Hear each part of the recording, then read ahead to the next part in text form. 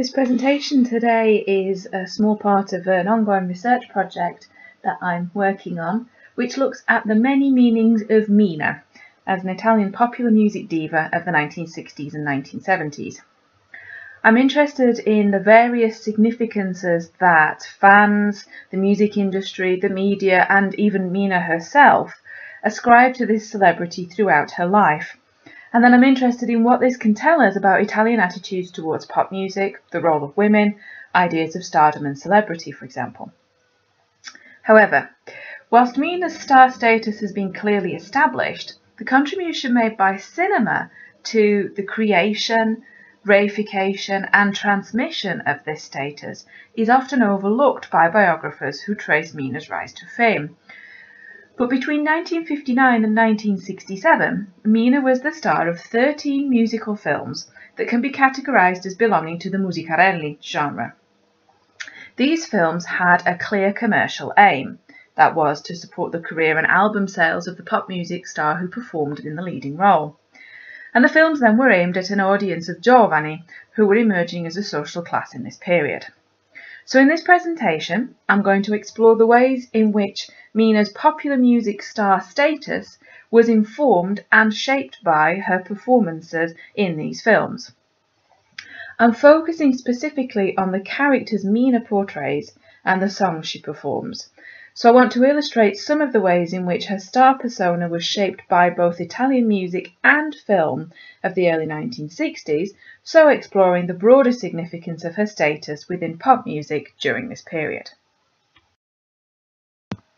But perhaps we'd better start with an introduction of the star herself.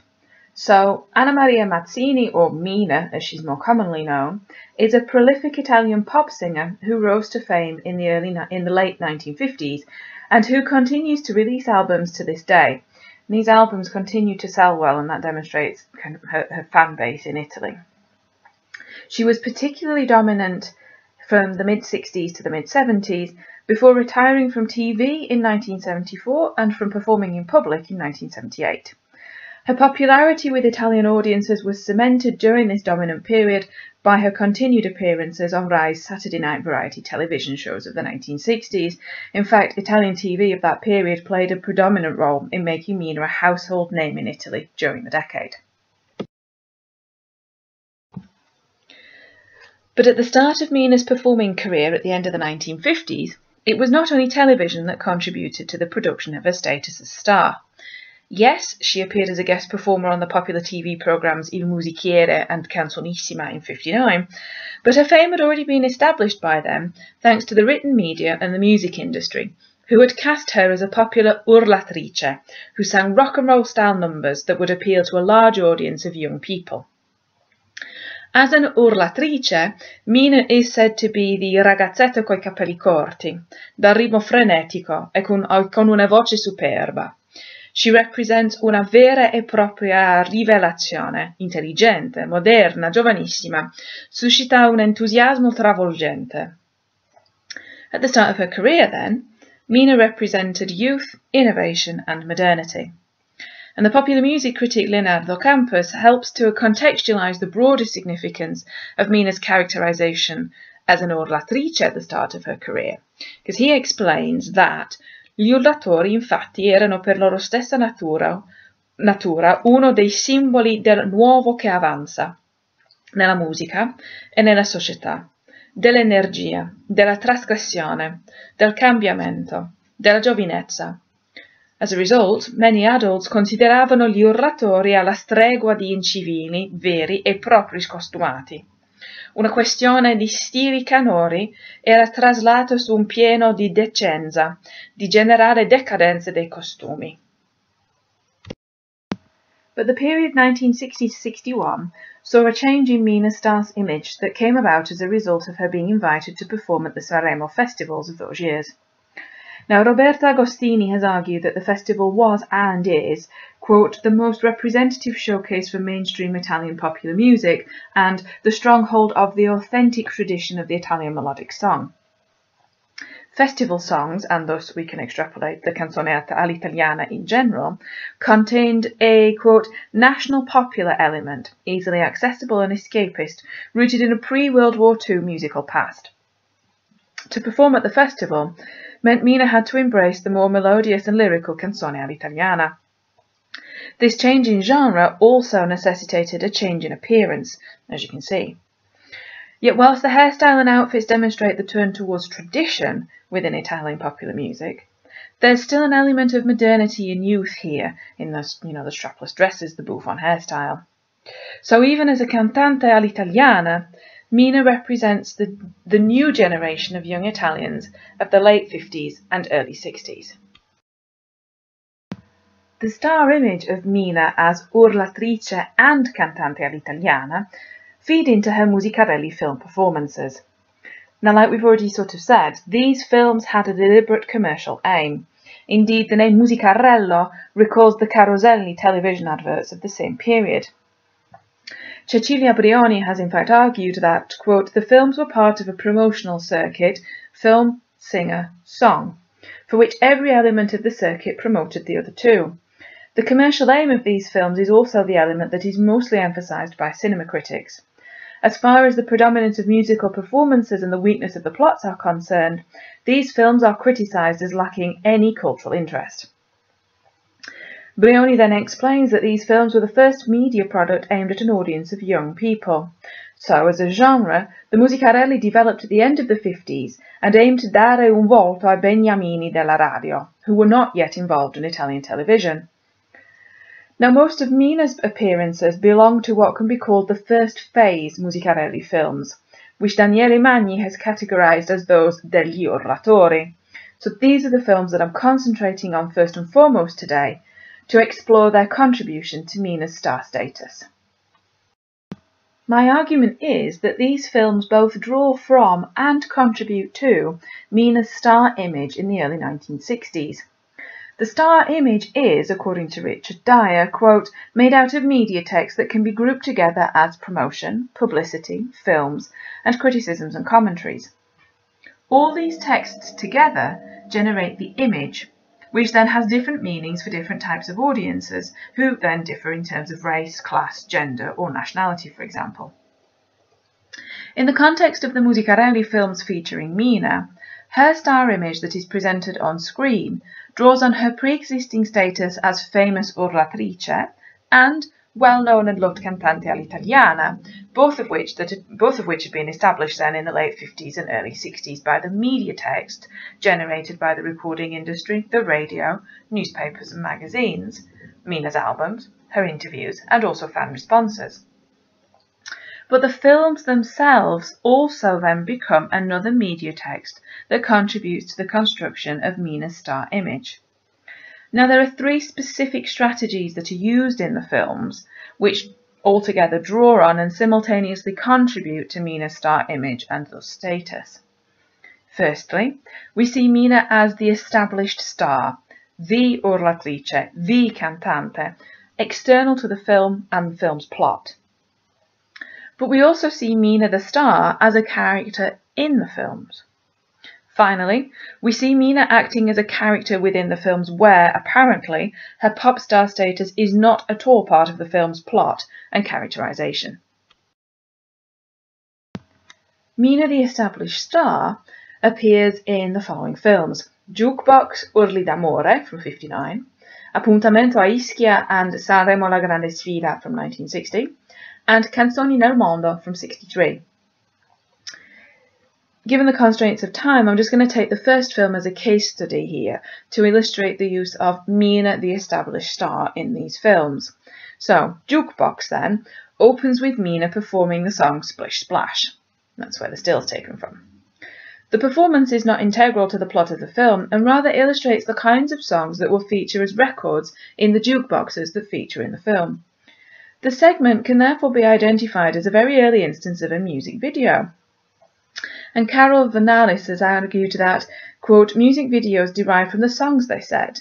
The music comes first. The song is produced before the video is conceived, and the director normally designs images with the song as a guide. Moreover, the video must sell the song. It is therefore responsible to the song in the eyes of the artist and record company.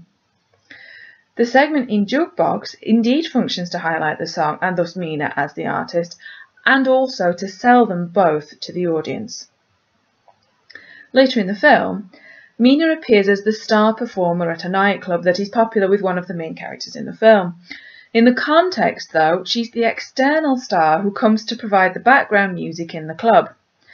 But her performance is what is foregrounded. She sings Cinderella di Luna, so one of the hits of the time, and the camera focuses on her for the entirety of the song. The staging is such that we're not even aware of the rest of the nightclub. Again, this is a music video for Mina, and what is foregrounded is her pre-existing star status as the young and modern urlatrice, seen in her outfit as well as in her performing style. Broadly speaking then, for Mina's presence to work in these films, we have to already know of her star status and we have to already appreciate her as a star in her own right. In the context of the Musicarelli, the star image of Mina becomes a commercial tool that will advertise the films and attract audiences. As the external star attraction, Mina guarantees ticket sales. So the films are capitalising on her public persona as star to ensure success. But the films also function as star vehicles for Mina. By choosing her to be the external star, the films highlight her status and promote it even more. Being the star thus enhances Mina's star image even further. Mina's star image is also enhanced when she appears as the internal star within the Musicarelli films. We see this in particular in Urlatori alla Spara from 1960 and Appuntamento in Riviera from 1962. That latter film is the case study for now. So the film is in fact the story of Tony. Tony's played by the singer Tony Renis, who rises to fame at the Sanremo Festival but must hide the fact he's married in order to ensure his continued success. In order to promote his songs, the recording company fabricates stories of Tony's relationships with high-profile actresses and singers. Enter Mina at the end of the film there. So she first appears in the film as an invited performer at an awards dinner, where Tony is to be presented with a disco d'oro for the success of his first single. Mina is Mina here. She's the external star invited to entertain the audience during a hiatus at the dinner. Yet she quickly becomes an integral character in the film. The newspapers declare she's going to marry Tony, despite only seeing him briefly from a distance at the ceremony. And this is a story that Mina in the film goes along with. We see her agreeing to the marriage with Tony's agent, explaining she's going to marry Tony for her own personal reasons.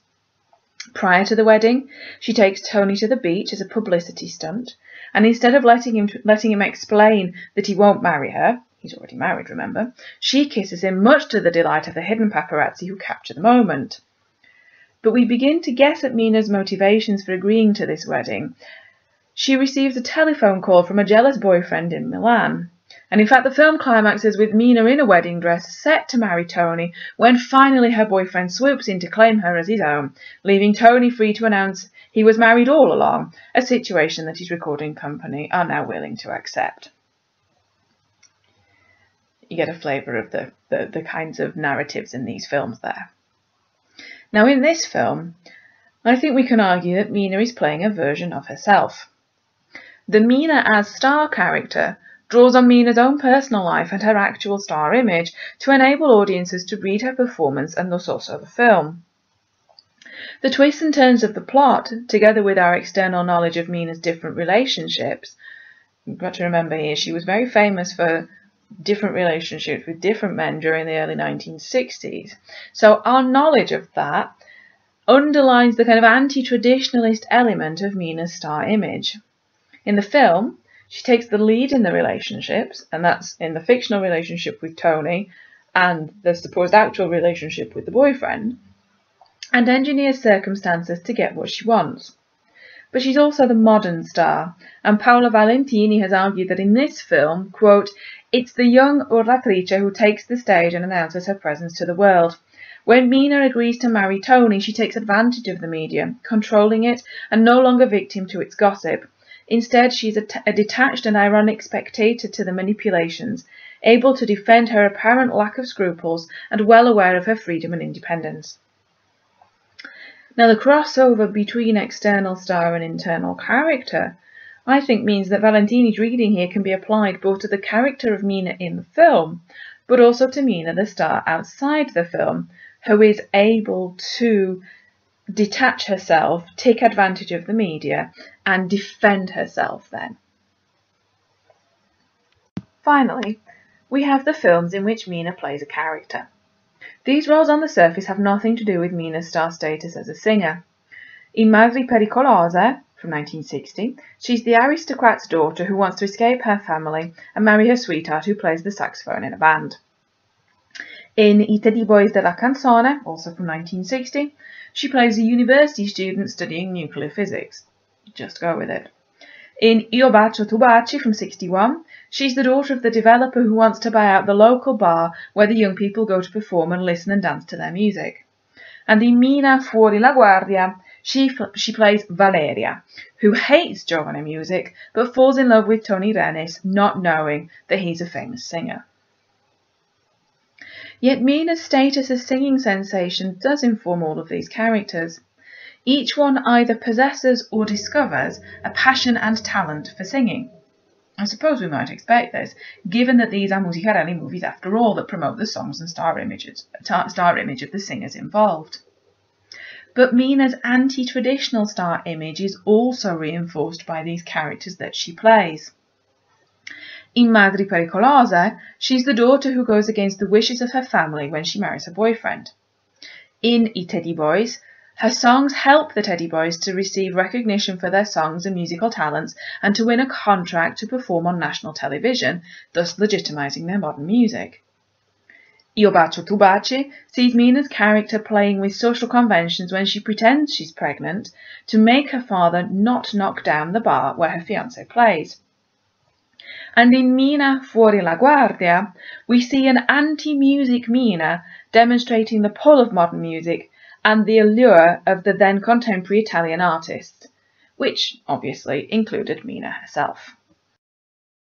To fully understand the meaning of Mina's appearances in these Musicarelli films, the audience needs to be aware of Mina's star image outside of the films and of the meanings associated with it. This is arguably because Mina is first and foremost a pop music star. P. David Marshall explains that, quote, "The celebrity of popular music is constructed from elements quite different from those that make up the film celebrity. These elements are related to the technology of production and reception, the form of address that is peculiar to the singing of a song, the industrial and commodity configuration of the musical product, and the audience's collective and individual relationship to the music and the performer."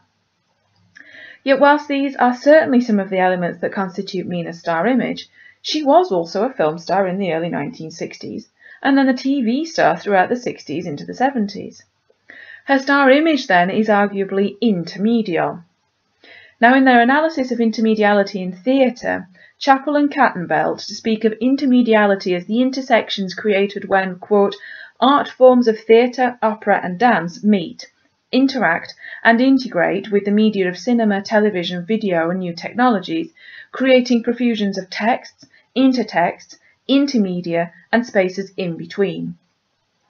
Intermediality, then, is a creative space that is generated when mediums come together. My argument here is that by identifying Mina as an intermedial star, we are able to identify new meanings in her star image and status that speak to the social and cultural changes taking place in Italy in the 1960s, and particularly the emergence of youth culture and music, and the changing role of women in this period. This is ultimately what these Musicarelli highlight, and what a knowledge of Mina's star image external to these films subsequently underlines.